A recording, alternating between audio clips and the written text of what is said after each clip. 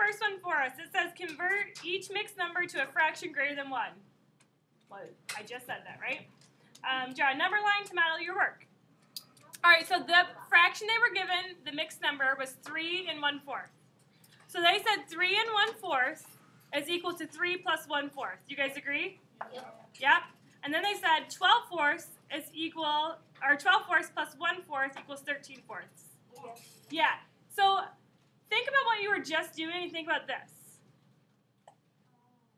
It's the same thing, but going the opposite way, right? Before, we took 13/4, and then we broke it into 1/4 plus 12/4. And then we changed the 12/4 to 3. Then we added that all up. So it's the same idea, just flipped it around. Nothing new. I think you guys will have it easy. So on their number line, to show the number line, their work with the number line, all I did was show this part right here. The 12/4 plus 1/4. Easy? Yeah. All right. So let's go ahead and do B together. 2 4/5 is equal to what? Look at the example right above if you need a little reminder of where to start. Q? 2 plus 4/5. I agree. All right. What does 2 equal in a fraction? Al? 10/5. Why did you choose to make it into fifths? Because that's what the 4/5 is. Yeah, we want them to have the same denominator. So she said 10/5, and then I have to still add 4/5 to it. And 10/5 plus 4/5 is 14/5. It seems so easy to do it the opposite way now that we know how to do it the other way, right? All right, so let's quickly just show it on a number line. I'm going to start my number line at 0. And what should I end it at? 3, because we know our biggest number is 2 4/5. So then I'll mark my 1, and I'll mark my 2. My first jump, how far do I go? To the 2. 2, and that is how many fifths? 10/5. I'm not even going to mark the fifths out in that part because we're going to a whole number. There's really no point of marking out, dashing out all the fifths when we're going to go to a whole number. But for this one, I'll need to because we're not going a whole number, are we? How many am I jumping? How many fifths? 4.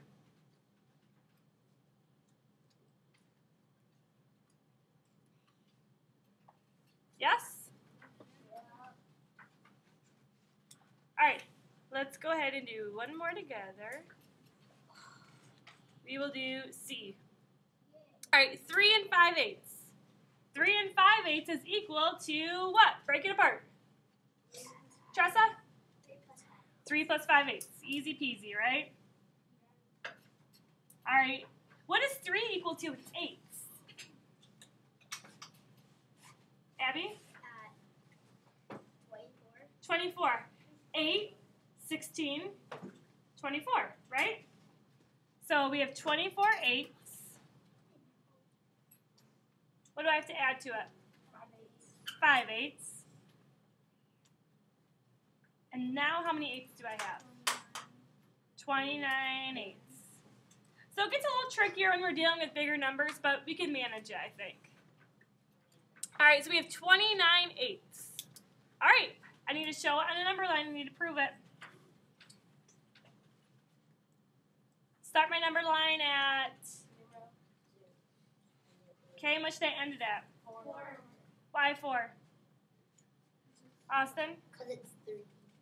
Yeah, because the next whole number was 4. Yep, because that's 3 5/8. All right, and then I'll mark my 1, my 2, and my 3. All right, my first jump is going to be what? Jacob? To 3. And how many eighths is that? 24 eighths. All right, what do I need to do next? Maya? I have a question. Oh, yeah. I don't get where you got the 24 eighths from, or like the 10/5. Okay, perfect. Let's talk about it. 24/8. Where did we get that from? Before we talk about the 24 part, how did we know that we needed eighths? This is a really good question. Brendan, how did we know we need eighths? Well, because we have to add 5/8 to 3. Yeah, so we know we have 3 and 5/8. So we have to add whatever this fraction is to eighths. Can we add bananas and oranges? No. Can we add fifths and sixths? No. No, we have to add the same denominator. So we need eighths, right? Okay, so how do we figure out how many eighths there are in 3 holes? How many eighths are there in 1 hole? 8. 16. How many would there be in 2 holes? 16. How many would there be in 3 holes? 24. So 24/8 is the same as 3. And then scooching back up to this one, we have to figure out how many fifths, because that's what we have right here, are in 2. So in 1 hole, there would be 5 fifths, and in 2 holes, there would be 10 fifths. What if we had 5 as our whole number? How many fifths would we have if we had 5 holes?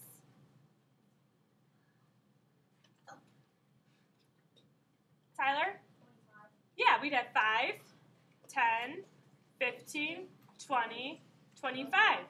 I have 5 holes now, right? Yes? I just saw. All right, come over here and I'll give you an envelope. Does that make sense, honey? Yeah? Okay. Was anyone else a little bit confused on that? Are we good?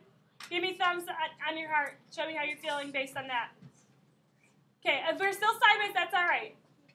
All right, let's keep going through this. Oh, we didn't finish this one. So we moved 24/8. What do I need to do next? I know I need to move some more, but how do I move?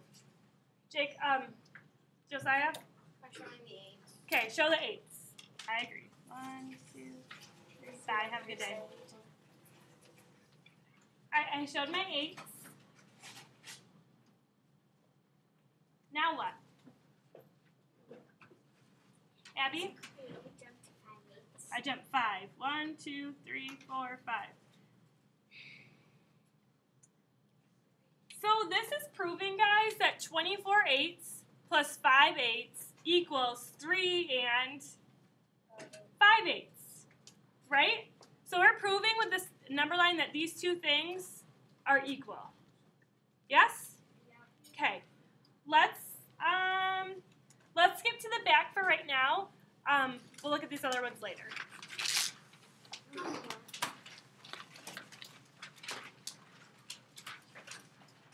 All right, number 2 says, convert each mixed number to a fraction greater than 1. Same idea as on the front. Show your work as in the example below, or as in the example.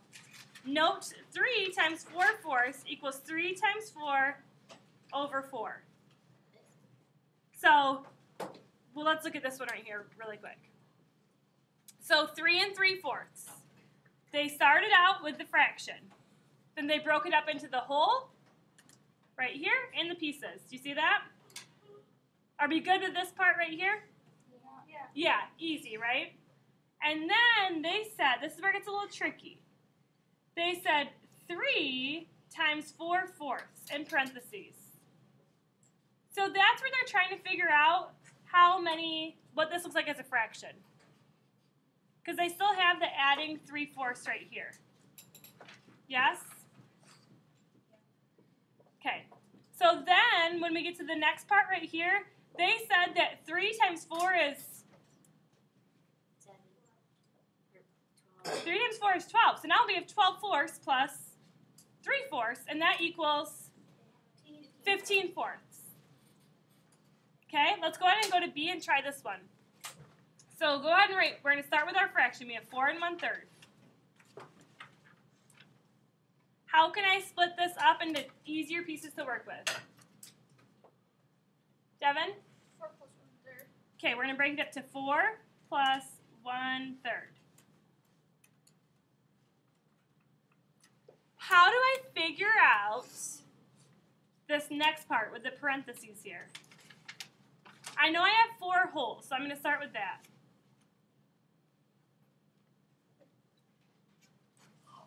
And how many thirds do I need to make 1 whole, Abby?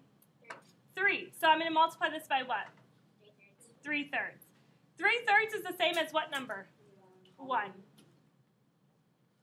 So I'll put that in parentheses, but I still have to add what to it? 1/3. My 1/3. So what is 4 times 3? 12. So now I have how many thirds?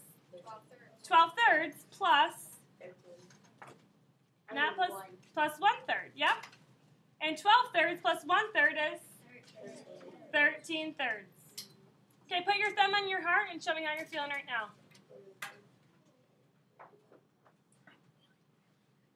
Okay, good. I see mostly sideways thumbs or up thumbs, so that's good to me. Okay, let's go ahead and do C, and then we'll go to the last box, okay? All right, we have 4 3/5. Start with what they give you. They give us the fraction, right? Okay, how can we break this up without even thinking about it, really? Max? Yep, so we take the 4 and we separate it from the 3/5. You got it. All right, so now is the tricky part with those parentheses. Start with what they give you. We know how many holes we have. How many holes do we have? 4. Okay, what fraction do we have to look at?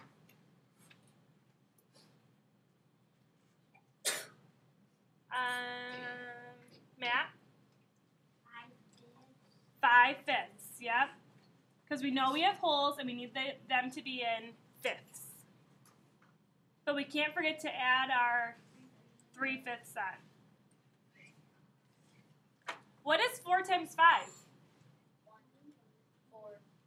Okay, hold on. Before you shout out, listen to my question.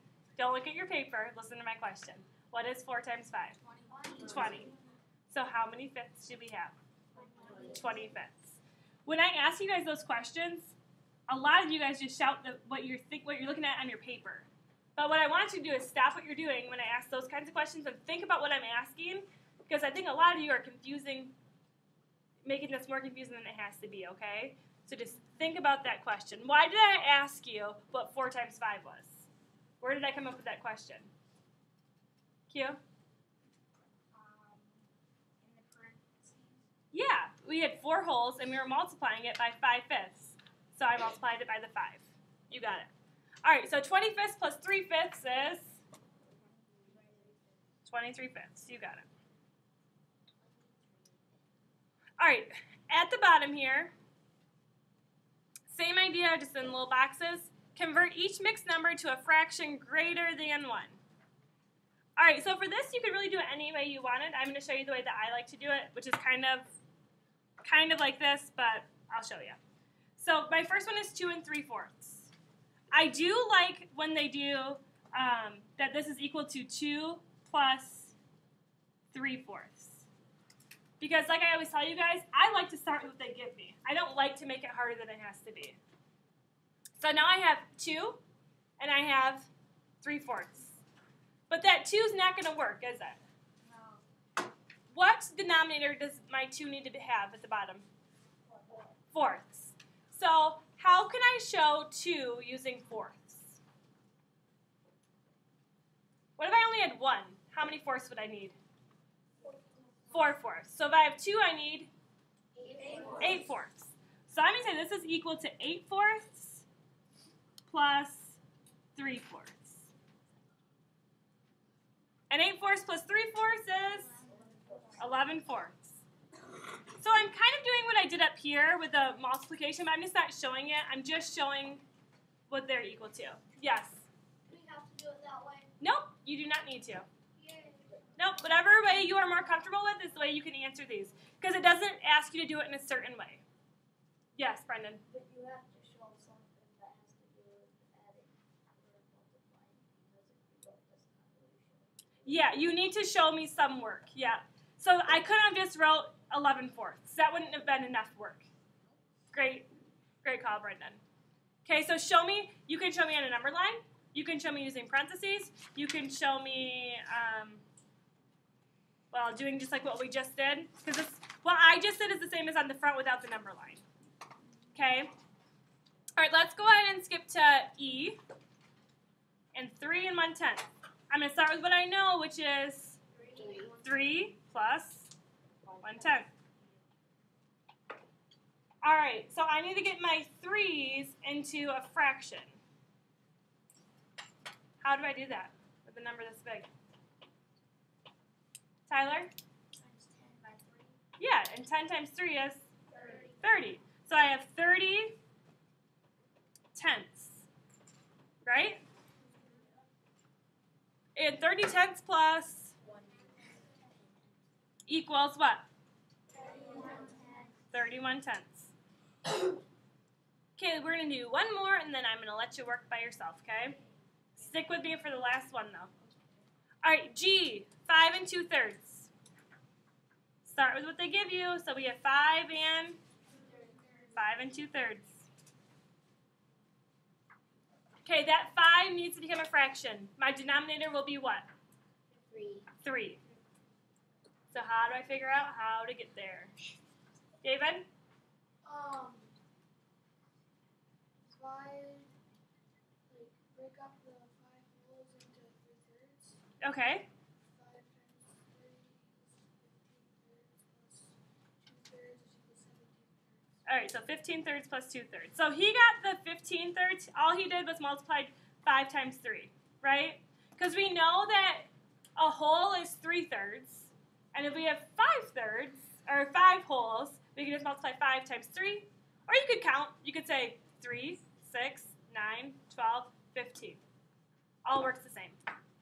Okay, so 15 thirds plus 2/3 is 17 thirds.